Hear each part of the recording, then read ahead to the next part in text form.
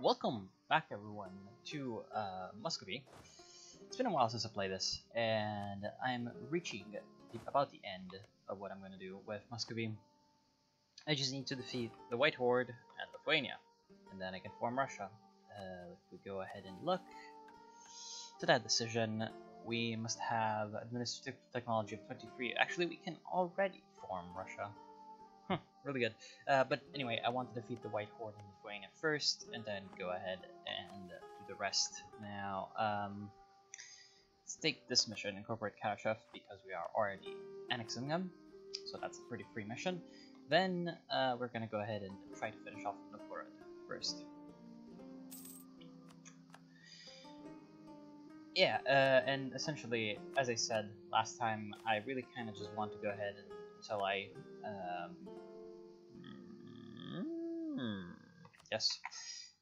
go ahead until I finish forming Russia, and I defeat some enemies that are around here, and then I'm just gonna be,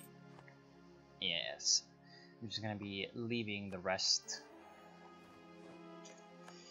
because of course it would just be strong Russia, or however you want to see it, just running over everybody, or in turn collapsing upon itself. So last time I think we built a navy, right? We have an admiral for some interesting reason. Poland's opinion, no. Rajev. So Rajev is under you. But you're... Oh, wait, you do not have a truce with me. Really? But still, we can't really attack you, because we'd have to fight Lithuania, and then we'd have to fight Poland as well, and Danzig. And they'd be a co-belligerent. They will not be able to call in their own allies. Okay. I forgot how many troops they have, actually. Let's see by total. Sort by total, and go down to Lithuania has 7,000. So we're gonna need to wait until our manpower is refilled. But Poland is low. You only have 5,000.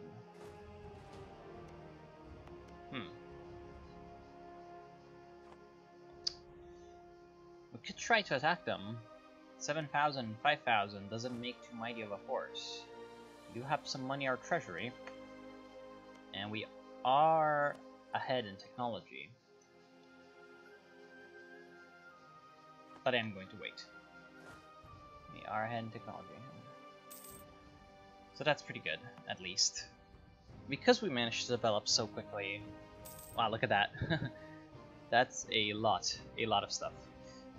Yeah, because we managed to develop so quickly, we are in a much better position than Russia was historically this time. Or our manpower reserves need to recover. Let's take that. Oh, White Horde declares war upon Trebizond. Well, that's not the biggest enemy ever. And you do not appear to have any more enemies, so nothing big. Bryansk. Can I... Oh, you're a vassal of Lithuania. Never mind. Would the Teutonic Order join? No, because you're in debt. Really now? Huh. Interesting. Well, I'm going to improve relations with you. Oh, okay. Although it can be hardly said that Muscovy is a pious nation, it is still unwise to show a complete disregard for the Orthodox faith, which is exactly what it has been. In a very public manner, the GAF offended true believers in the nation and exposed the limits of secularism. What shall we do? Show contrition or embrace? Show contrition. Yeah, that's not a good idea to go against the church. Even though they only have 50% church influence. Oh, you're also allied with Hungary. Not good. Not very good at all. And Scandinavia doesn't appear to hate me anymore. Which is very nice. We shall, however, rival Poland. because they're obviously going to fight us. Okay, very good. So our army is rebuilt. How much further can we go with our force limit? 3 more units. We have 2 cannons, 3 horses, 6 infantry. So out of 14, we could probably at least need 8 infantry. Okay, court event level 3. And then another horse.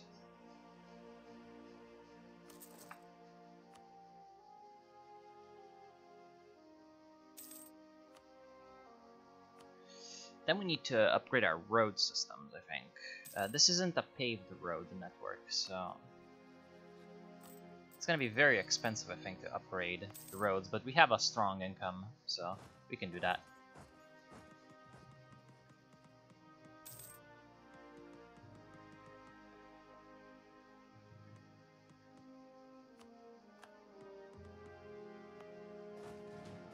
Of course, can't move because it's not being paid. Okay, good.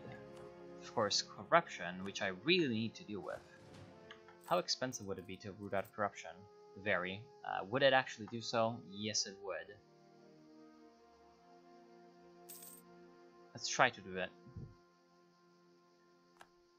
It's worth the expenses. How about the estates? Can we revoke any privileges? Yes, we can. Relaxation of levy obligations. That's something that I'm looking to revoke because I want more manpower.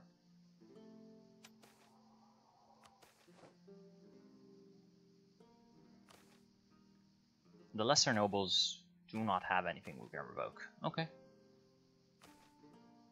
Could get some money from the bourgeoisie, but that's not really in my interest right now. Just want to let them build up. And they accept reforms. Good. Ooh, okay. So you declared war on Brandenburg. So you're at war with Brandenburg, Anhalt, and Saxony.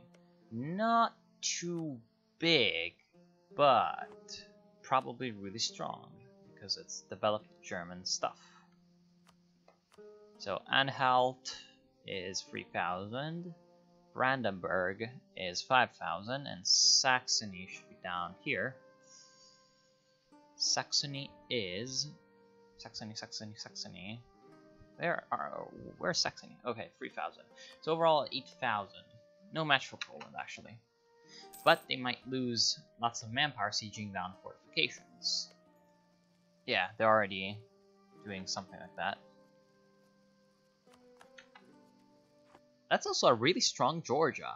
I wasn't expecting something like that. So it would be nice if the White Horde decided to declare war on Georgia, because Georgia, how many troops do they have? They can probably resist quite a long time. Yeah, they have 8,000, so they're not too weak. Let's get some flames.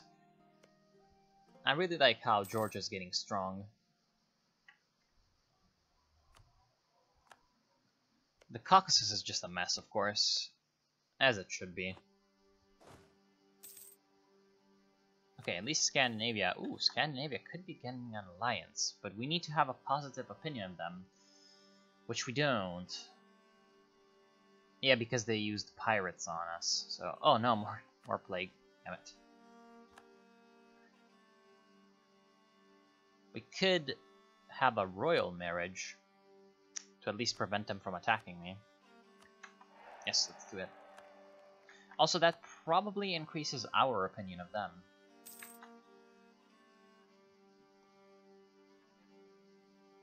Scandinavia is a human player and should never be trusted. What? No. That's not how it works. Yeah, okay. Good. Seems like things are just cruising along nicely. It's just that the Teutonic Order is such an unreliable ally. Which is probably why, in real life, nobody allied them, ever. They weren't exactly good at making friends. And of course, the lesser nobles are disloyal. That's kind of annoying, but who knows. Let's see if we can... Oh, we cannot improve the roads. Never mind. Where can we improve the roads? Political crisis. We gain legitimacy every year. I don't want to lose stability. So let's lose the legitimacy.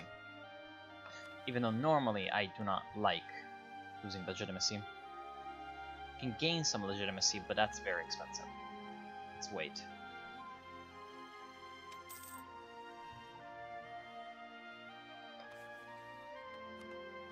Okay, I'm not sure why I know about that.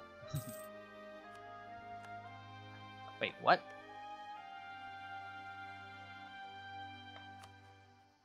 Oh, Regency Council in Smolensk. Okay, so Poland's actually getting invaded and occupied. Gather up the forces.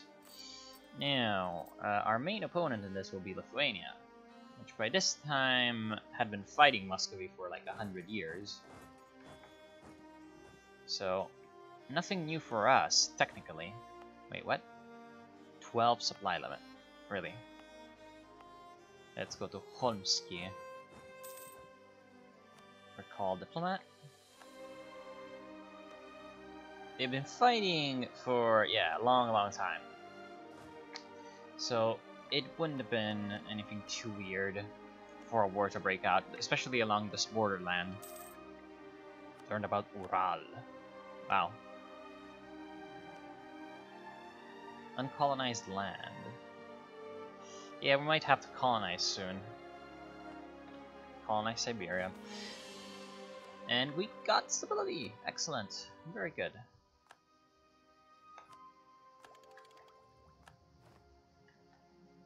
And we can make more states. That is excellent. Galach or Bieloozero. I think Galach would be better, because it's more developed territory. And we cannot core them? What? Why can we not core them?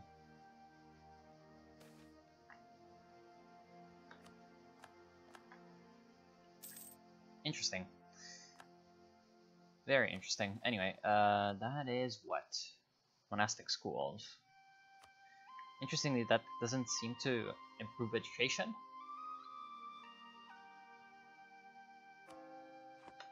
Weird. Yeah, and the problem with Lithuania was that it was extremely decentralized, just like Poland. And just like the Kievan Rus. So, essentially, the more centralized Muscovite state was just able to run them over. And this supply limit is just so very low. So let's split in half, I guess. And we'll rejoin our armies if need be. Do we have more leaders? Yes, we do. We have, of course, Dmitry Donskoy. Okay, now we are, I think, fully ready. We shall attack Smolensk with the objective to take Rajev. Yes.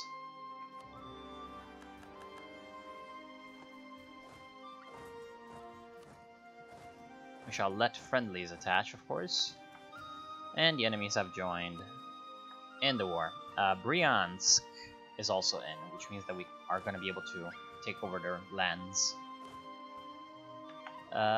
For this war, I think we'll need our estates, though. The lesser nobles, I think, won't really give us a lot. First off, let's partially ask help to the greater nobles. Oh, no, never mind. Just to get ourselves a bit of extra forces. We took Toropetsky, okay, good. Yes, so some of these are fortified, but they should be falling pretty quickly because we have artillery. Oh, damn it. Here comes the diseases.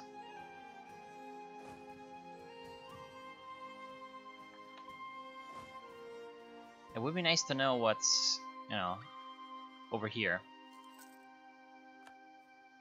Because I do not like not having any information on what is beyond. But at least Smolensk is falling really quickly. Okay, good. Very, very nice. You go ahead and move to Roslavsky. This has a fort, so we shall have to siege it down. Polotsk has a big fort, however. It's a level 2. Well, a little bit bigger, so we'll go for Minsk instead. Okay. I can't go for Minsk because I'm blocked by Polotsk. So I'll just stay here. There we go. So at least Smolensk is occupied entirely.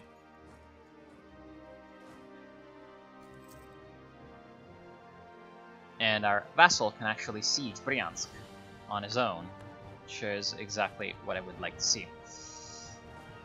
And then we can take Chernigov, and the vassal can take Kursk. Nice. So pretty much all of our stuff is going to be captured. Then you go to Sirvets. Because you can.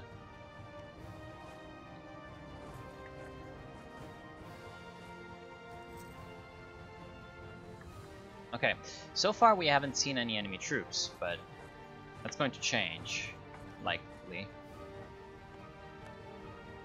It should be said that when Muscovy was actually fighting Lithuania, it was before the union with Poland. So it fought a very, very weak, well, kind of weak, it was actually very strong, but a comparatively weaker state. But since Poland isn't as strong as it was actually historically in MEIOU and taxes, it would seem, we can do it quite fine. And because we also grew much faster than Muscovy did historically. These lands around here were still a sort of hotspot for both Muscovy and Poland into the 1600s. So, nothing to be laughed at, actually. There we go. Especially the lands around the Dnieper. And because they were, these two areas, of course, modern Ukraine and modern Russia, were separated so long into two different entities, into two different states. That's kind of the reason why,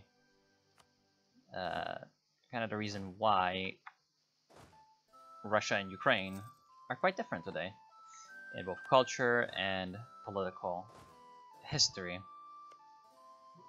course, Belarus is also kind of another heap of business, but Belarus, was never too important. Good, thanks. Thanks, Greater Nobles. And clerical shortage. Our religious leaders are complaining of a shortage of clerics to fill vacant positions in Muscovy.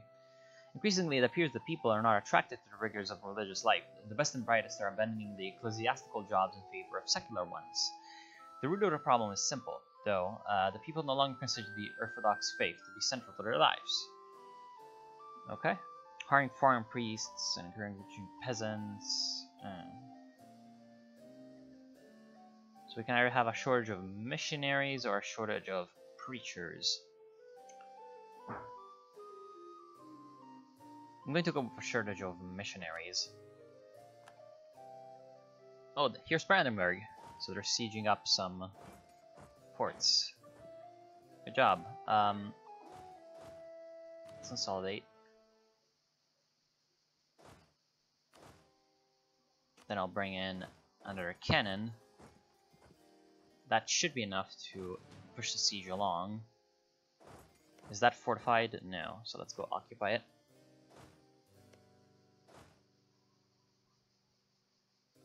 I wonder where the Polish army is. Must be somewhere. I'm guessing in the west, since Brandenburg is falling under occupation pretty quickly. And I'm probably getting a lot of loot as well. Okay, there we go. So Brandenburg is pieced out, and now Poles will be coming after me instead. So once these sieges are done, I'll try to keep my armies together. Because I do not want to get caught by surprise by a strong Polish army like that. Okay. I'll keep you there. I'll move you. And you. I just hope that I can hold out until my reinforcements arrive. Okay. Yeah, they're coming in. I think I shall be able to hold out. Yep, there we are. So now my cannons can help out. They only have one cannon, I have two. And we have more cavalry. So we should be able to win quite easily. There we go. Where are they running? Well, far away. I don't think we shall be able to chase them.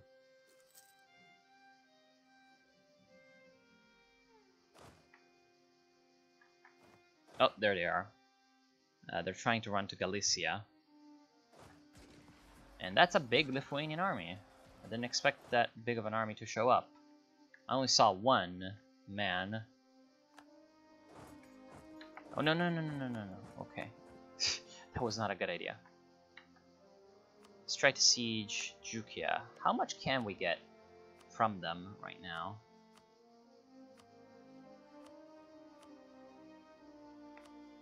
Can I transfer you as a subject? Nope, not yet. Can I get territory straight up? Yes, I can. I can get a fairly decent chunk, actually. Why can I not get Mstislav? Oh, the war goal prevents the province, because it's only... technically only Russian provinces, but Mstislav is a Russian province. Weird. So yes, that's 37. Forced religion.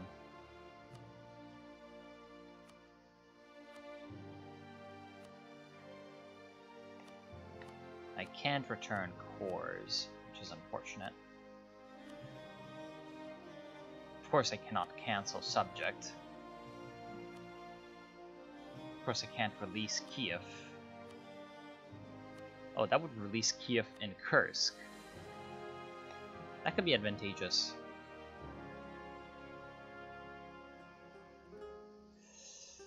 But we gain more by just taking territory. And we can take Kursk later.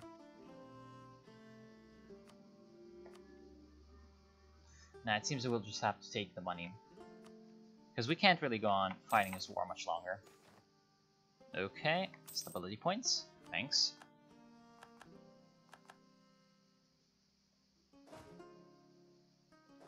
Go back to Moscow. Which has a pretty strong supply limit, at least. And now we're coring a bunch of stuff. Very good. Who did you declare war on? Novgorod. We still have a truce. It's gonna finish in 6 years. Then once that's done, we'll just finish off Novgorod. Put them out of their misery. If Scandinavia doesn't do so first, which isn't all that good. When can we wear the royal crown? Oh, have a statesman. Can we have a statesman? Architect and inquisitor. No. I don't even know what... Oh, statesman. Right, diplomatic relations and diplomatic reputation. So he's a statesman, right? Yes. We unfortunately do not have a discounted one.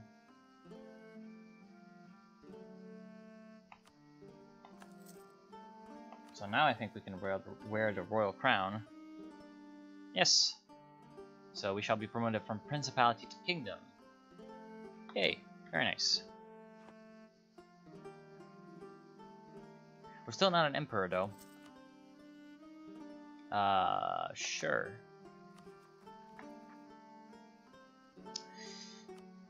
And we shouldn't be an emperor yet until 1480, technically. Or anyway, until Constantinople falls. In the Orthodox worldview in general, there could only be the Empire of Constantinople for a long time until, of course, it fell. So, taking on an emperor's title for a Muscovite at this point would have been pretty,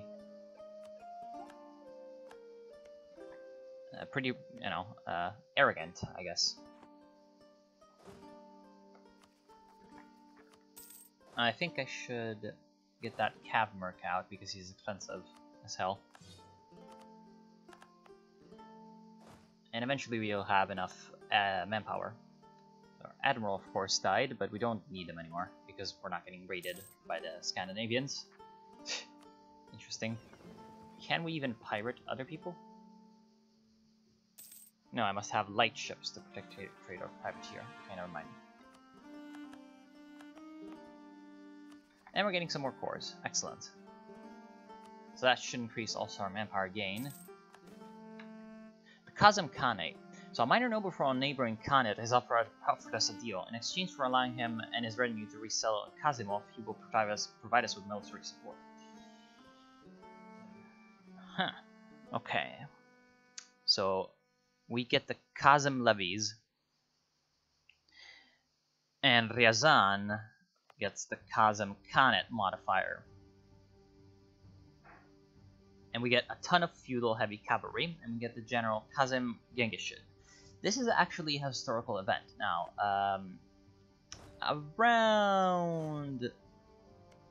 about this time, this noble from the Horde decided to swear fealty to Dmitry Donskoy of Moscow. And that's actually the first time that a Tatar swore fealty to a Russian. Now, this is kind of important because later Russian expansion in the east made great use of tactics like this, essentially just incorporating local magnates, local warlords into the Russian state. And in exchange for fealty, they'd of course give them protection into the big Russian state from their rivals. So of course, we're gonna accept. And we get a lot of heavy cavalry. Can we pay for that heavy cavalry? Is it? No, it's not above our force limit.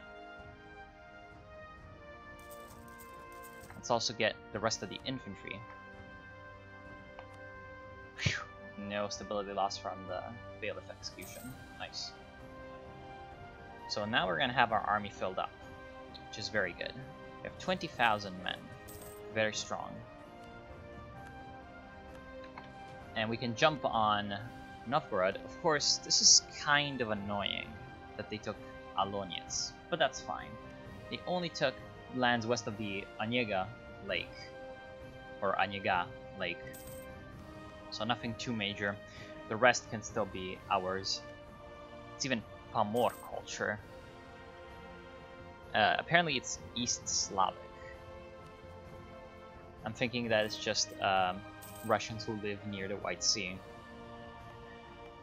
Even though there wasn't really much of a culture difference between Russians themselves.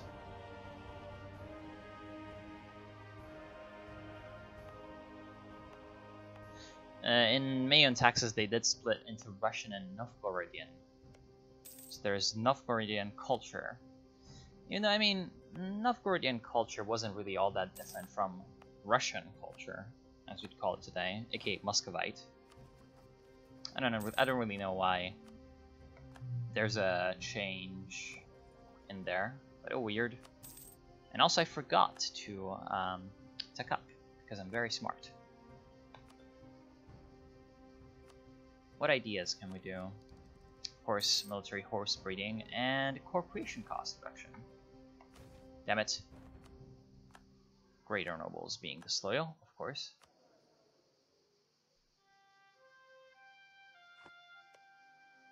You're still a vassal of Lithuania, you're still a vassal of Lithuania. Can we peacefully vassalize you? No, because I own your core provinces. And because you really, really don't trust me. As in, you really, really, really don't trust me. Understandable. Kind of. Still 5 years. What about the Horde? The Horde is still pretty strong.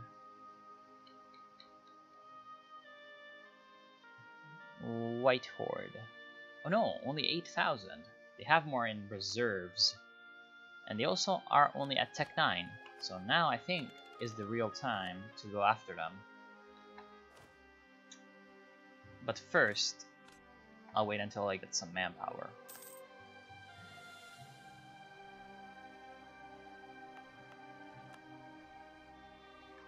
Oh, okay.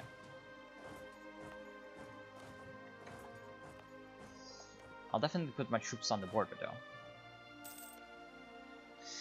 What about the main centers of Horde economy, I guess? Well, they have Kiev, which is one of their only cities. They have Aliesh, which is also a city. Looks like it grew on the sort of estuary of the Dnieper. Which makes a lot of sense.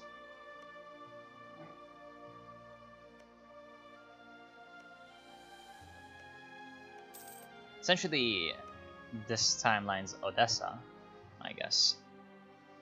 Then there's... do they have anything here on the Kerch Strait? No. Lanya. And then, of course, Astrakhan. And Sarai, the capital of the Golden Horde. Glorious Sarai. Now, yeah, but this time the Horde was actually fragmenting. And so it was much easier for the rulers of Moscow to come in and take them over. Especially since Astrakhan... Oh no, we lost our great general.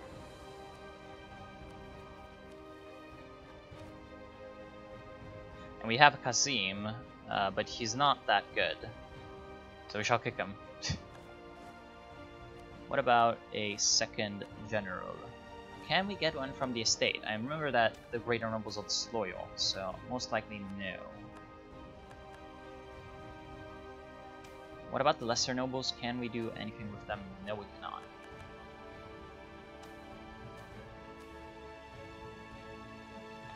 Let's get some more manpower from them. And yeah, we're gonna have to manually get a general. Now, we should have a okay amount of army tradition, but it's unlikely that we'll get a good general from this. Yeah, indeed, a very bad one. Should have kept Kasim.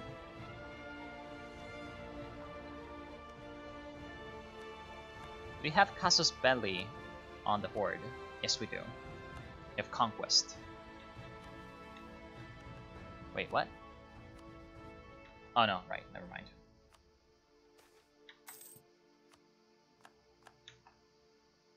At least the lesser nobles accept everything. Good! The bourgeoisie is very loyal. That is amazing. Okay, at least the lesser nobles are also loyal.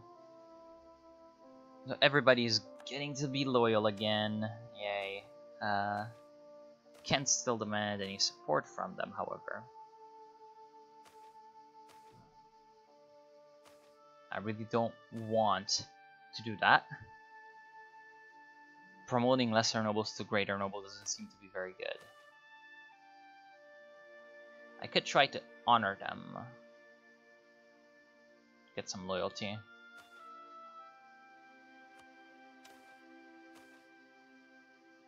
Unfortunately, I cannot do that for the greater nobles, because they're still angry at me. But they have a very strong army, actually. They have 3, 2, and 1. So they're gonna get 3 infantry, 2 horses, and a cannon. Of course, very good. Famine. Yeah, that's really bad. Let's take some practical measures, but unfortunately we can't afford the highest level of relief. At least Smolensk has some city populations. However, at this time, because of the famine, let's see where the famine is. We because of the famine, things aren't all that good. Special map mode. What about, is it rural population or economic? Nope. Economic indicators.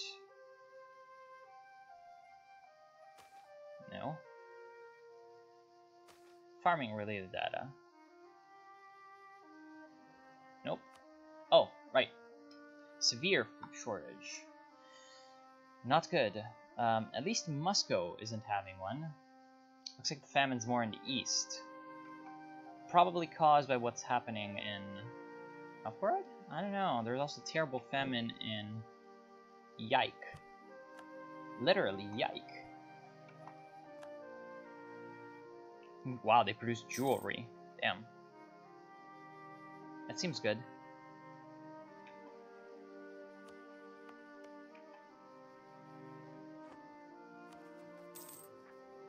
We still have a bit of martial law there. Not good.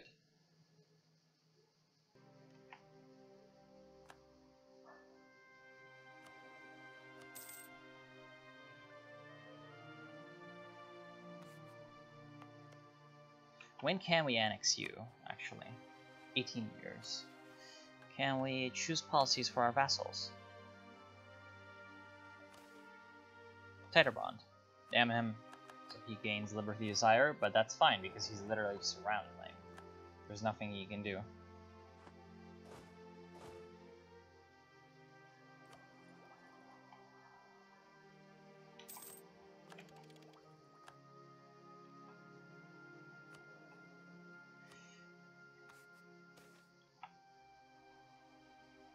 Okay. Let's get some opinion with Bohemia. Apparently they've been interdicted. Sure.